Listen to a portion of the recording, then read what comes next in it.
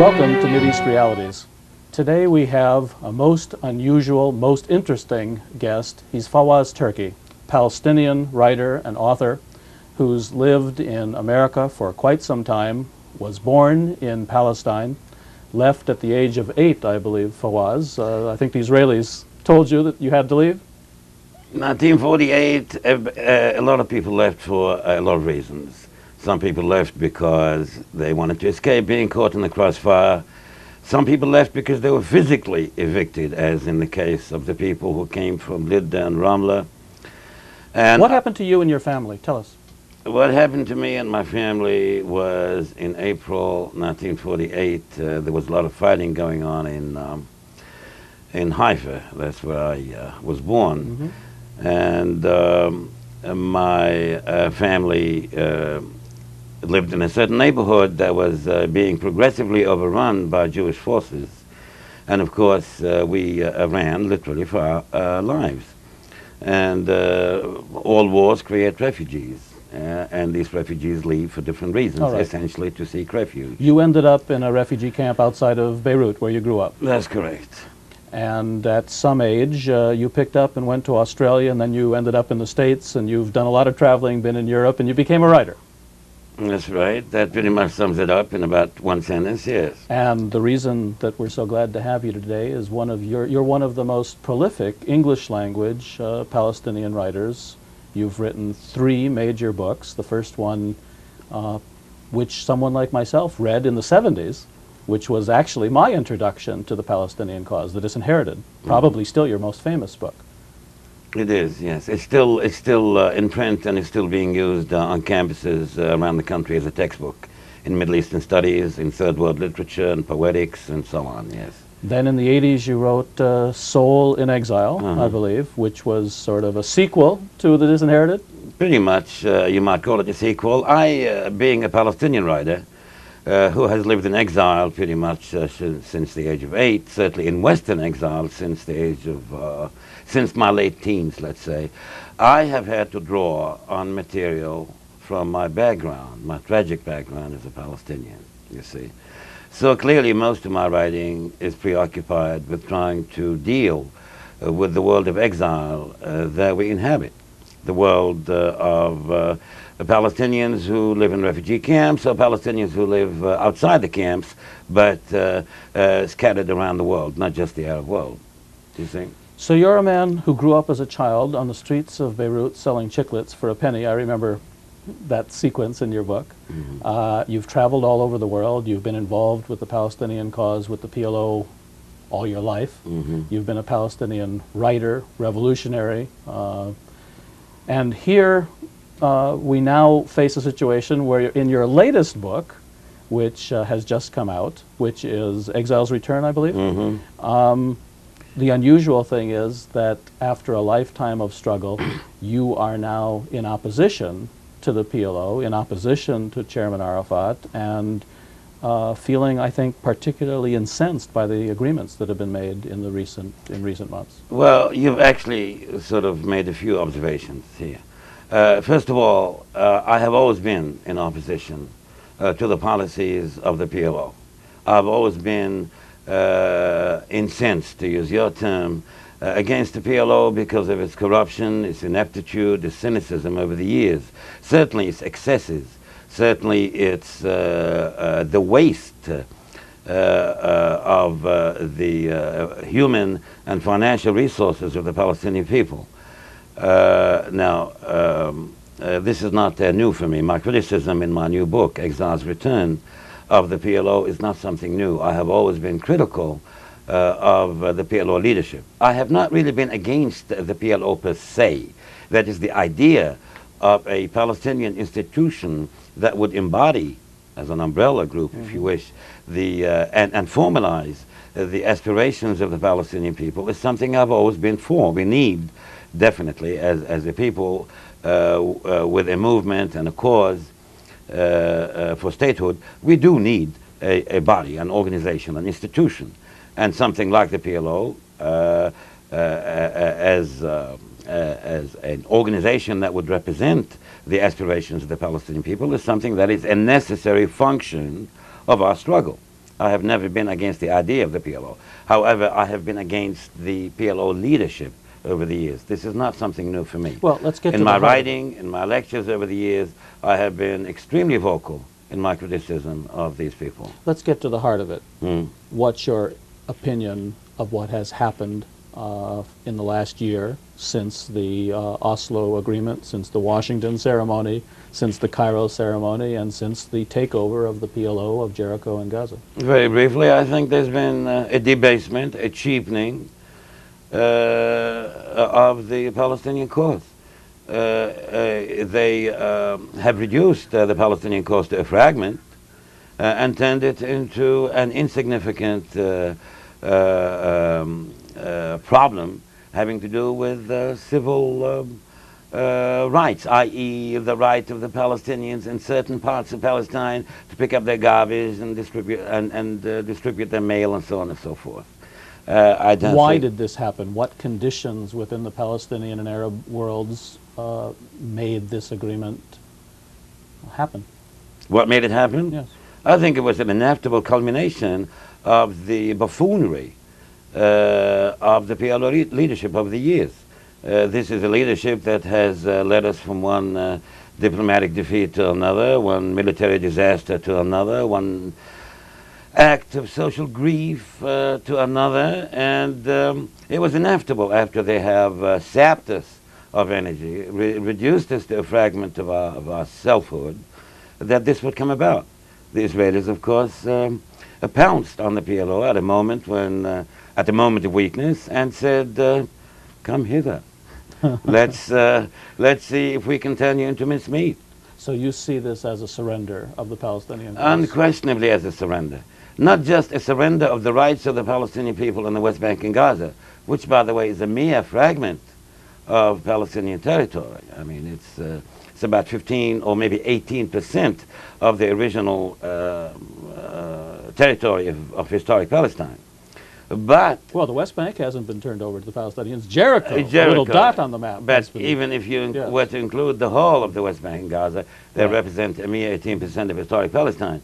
But also they have betrayed and reduced to a fragment the rights of 4 million Palestinian exiles. Nobody talks about these people. Well, go ahead. Here's your chance. Nobody talks about the fact that Yasser Arafat and his henchmen, no other word will do. No other word will do. I will not use colleagues or whatever. Henchman is the word that I will use. Now, you know these people personally. It was just a few years ago the chairman invited you to spend a whole week with him, flying around on his Falcon, going to all his meetings. I think he wanted you to write a book about the PLO at that time, didn't he? Yes, I have known Yasser Arafat intimately over the years, and you're correct, yes, a few years back. I did fly with him for a whole week, day in, day out. He gave me unprecedented access to him in order to write a book about him, i.e., a week in the life of Yasser Arafat. As it turned out, the book didn't pan out because there was not enough material there to warrant writing a book. Well, you couldn't have been going around calling his people henchmen at the time. I don't. No, I didn't call them henchmen at the time. I was unquestionably critical of them at the time. Mm-hmm. And they were tolerant of me because they felt I was a Palestinian writer, poet, artist, and therefore a little bit off. You see? And they could put up with someone like me because I'm a little bit crazy, I'm a little bit different. Maybe a little bit independent? A little bit independent, and they could put up with 1 or 2 people like me around. That's why we're on public access television. Indeed. So, but let me go back to the idea of the betrayal of the Palestinians by the PLO. The betrayal of 4 million Palestinians in exile. I mean, these people have lived for the last almost half a century waiting to have their rights addressed. And Yasser Arafat dropped them like a broken toy, threw them away like a broken toy. There are 4 times as many Palestinians in exile as there are in the West Bank and Gaza. Nobody talks about them. Why is that? You know what I'm saying? That's because because the PLO doesn't exist anymore. Most Americans don't know the details of what you're talking about. You're talking about the Palestinians that live in refugee camps in Jordan and Syria and Lebanon in exile. You're a Palestinian American. Yeah, and Palestinians in Europe and Palestinians in North America, i.e. the States and Canada and South America. Now, all these people are people who have rights as well. Rights indeed formalized by the United Nations, the rights of repatriation and or compensation, you know? I mean, what about the Israelis? Are they going to give us reparations for all the pain and the suffering they inflicted on us? 4 million Palestinians? Huh? They can ask for reparations from the Germans, but we cannot ask for reparations from them? What's going on here? They killed us and massacred us and bombed us and terrorized us over the last half century. And occupied you. And occupied us. And I'm talking about the exiles now, Right. you know? I'm talking about us, the people who nobody's talking about, you see? What's your vision of what would be a just and a fair settlement? I think what is going to happen ultimately is the integration of the two peoples of Palestine, Israelis and Palestinians. I think there will be a fusion of these two peoples, a kind of Blacks and whites, one on top and one as the subclass? No. I think what we are going to see in Palestine is the integration of Palestine, the return of Palestine to its holy state, so to speak, where we do not have one people occupying another. Now, are you talking about what you expect, or are you talking about what you dream about? No. Because, I mean, let's call it straight. We only have a few minutes here on television. The Palestinian people are now in the process of being put on reservations in Bantustans. Yeah. Isn't that what this is all about? Yeah, but I don't think the Israelis are going to be able to sustain that for like indefinitely, if you wish. I think what is going to happen in the end will be the integration of Palestine into one state. Well, that's maybe a distant future goal. Distant future, that's what I mean. Okay. But But what's happening at the moment? What's your vision, Palestinian American, whose latest book is about your return after 40 years wandering in exile? That's what Exile's Return is all about. What's your vision of what's happening now? I went back to Palestine about 3 years ago. For the first time since being an 8-year-old kid? For the first time since I was 8 years old. My intention was to get a feel of the home ground, what I call the home ground. To walk around towns and cities and villages where Palestinians and only Palestinians live, to get a sense of Palestinian peoplehood, if you wish. And to see your own origins. To see my own origins. What I saw was intifada or no intifada. What I saw was the people who had been so cowed into submission, the people who suffered pain almost beyond all rational understanding, you know. This is the case of a people who simply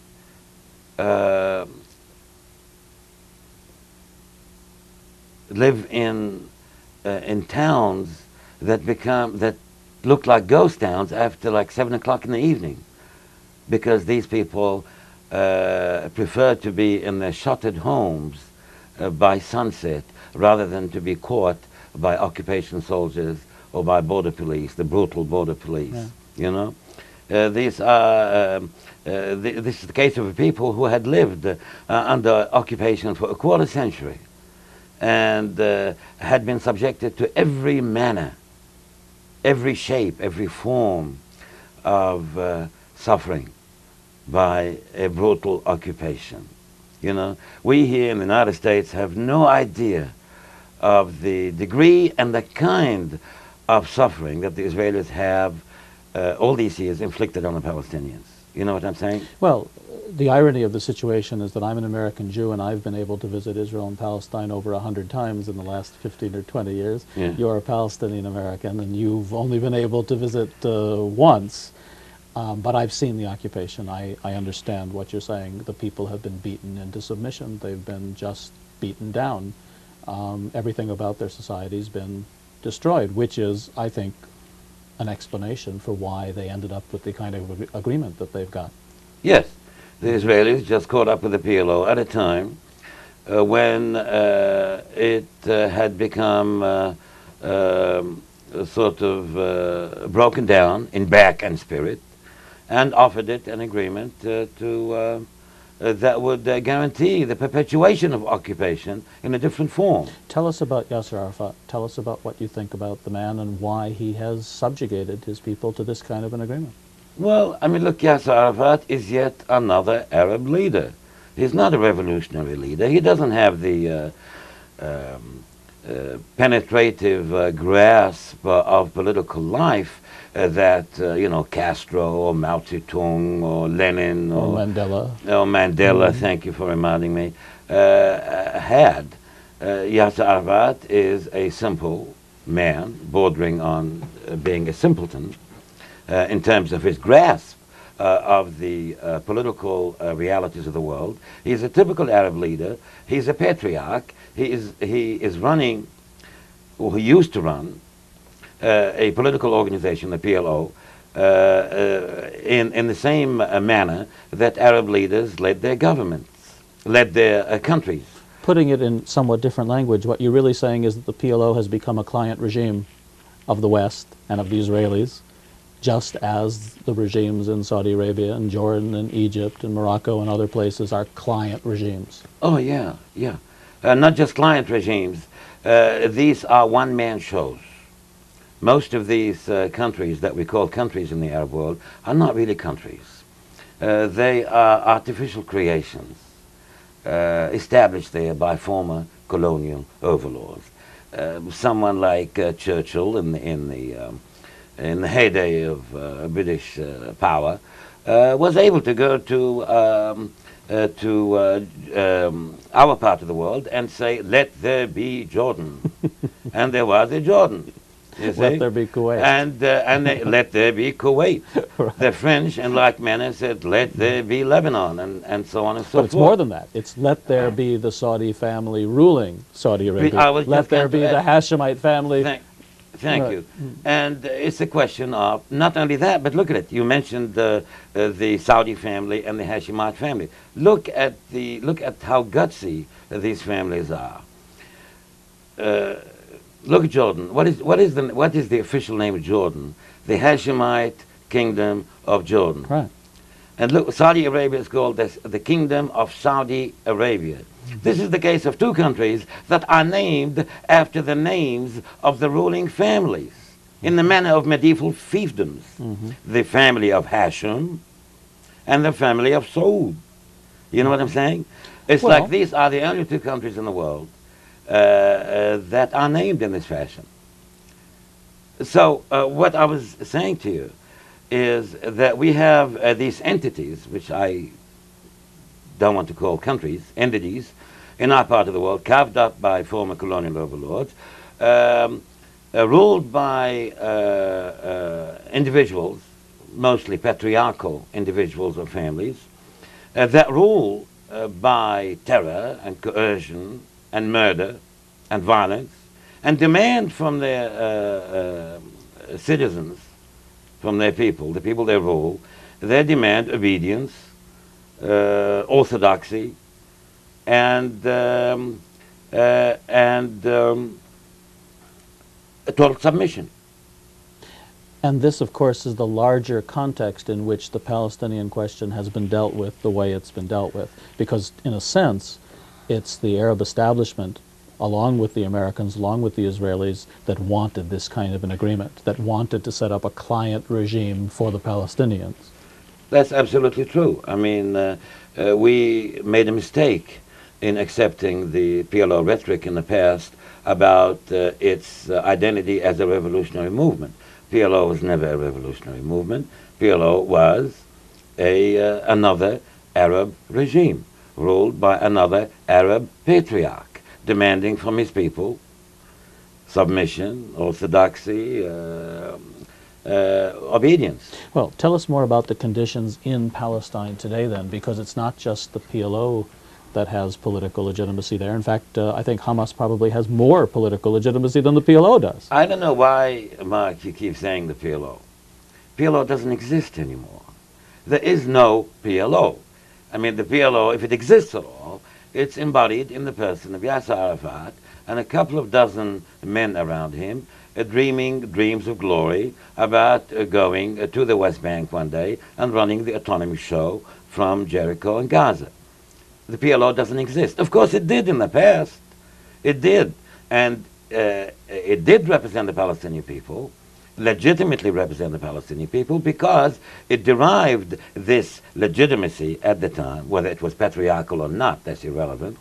It derived that legitimacy from three sources. It had a military force, military power, you know, the commandos and the guerrillas and the militia forces. I think they called them the terrorists there. Well, they call them terrorists. Here, Right. we call them guerrillas or freedom fighters. Okay. You know, Reagan called the Contras freedom fighters, and we call them terrorists. Fair enough. You see? So that's another point. The point is, this is one of the reasons that one of the sources Right. of legitimacy of the PLO at the time, namely the power profile it projected through its military forces. Another source of legitimacy, of course, for the PLO was the fact that it had all these institutions that actually helped Palestinians, or some Palestinians. You know, it had medical and educational institutions. It had institutions that opened schools, orphanages. It had economic institutions that gave gainful employment to Palestinian refugees. Plus, of course, it had political institutions that enabled many Palestinians to speak up without fear of having their heads cracked and their voices silenced or whatever. The most important of these institutions, of course, was the Palestine National Council, the legislative body of the Palestinians that had brought together Palestinians of all stripes, you know, from all stratification of class in our society. And finally, there was a time, actually, when, yet another reason as to why the PLO was legitimately in existence as a representative of the Palestinians, was the fact that the overwhelming majority of Palestinians supported the PLO. But now all of these three reasons no longer exist. The commandos or the guerrillas have gone. You may recall they're now called police forces, aren't they? No, not. You see, in 1982, all the Palestinian guerrillas in Lebanon were expelled, and they went and they were Right. sent to Algeria, Yemen, Sudan, and so on. In the interim, of course, virtually 95% of these guerrillas had either found gainful employment in the Gulf countries or returned to their host states to rejoin their families. And Not to mention they got older. Not to mention they got older, yes, since 1982. And the institutions have collapsed. The institutions that gave legitimacy to the PLO, that I mentioned earlier, have totally collapsed. Why did they collapse? They began to collapse soon after the Gulf War, when the PLO began, very simply, to go broke. These institutions no longer exist. Well, yes, but Yasser had squandered so many millions of dollars prior to that. I mean, there was so much money that had been pumped into the PLO. Look, there was a time when, according to some estimates I came across, reliable estimates, that the PLO controlled anything between 20 and $40 billion a year. Billion? Yes, sir. Billion with a B. I mean, the magnitude of corruption, nepotism, incompetence, we all knew that for a long time. Mark, let me tell you this, and please quote me on that. As you know, I have been intimately connected with the PLO over the years, and I know most of the top henchmen in the PLO, again that word. And I can tell you, I have seen with my own eyes, I have seen PLO officials walking around with Samsonites full of bundles of $100 bills. I have seen PLO officials squander tens of thousands of dollars on their own personal expenses. But also, let's be clear, you're saying the PLO has been defeated, the Palestinian people are completely divided, the agreement is leading to nothing. I mean, you don't even want to talk about it. I think you're so alienated from it, you don't even want to talk about the agreement. It's so trivial, I don't think it's worth talking about. Well, it's hardly So, go on trivial. with the It's question. defining the new nature of the Middle East. I It's mean, not defining new anything. You know, history has its own laws. you really think this is a very transient arrangement, a temporary arrangement? Oh, yeah. Oh, yeah. I mean, keep in mind that what happens in Palestine, including Israel, is linked inextricably to the ebb and flow of political life in the region, which in turn is affected by what happens in the global dialogue of cultures, you know? So Palestine is a subsystem of a bigger system around it, you know? And I really believe, should there be dramatic transformations in the region, this will also affect the situation in Palestine.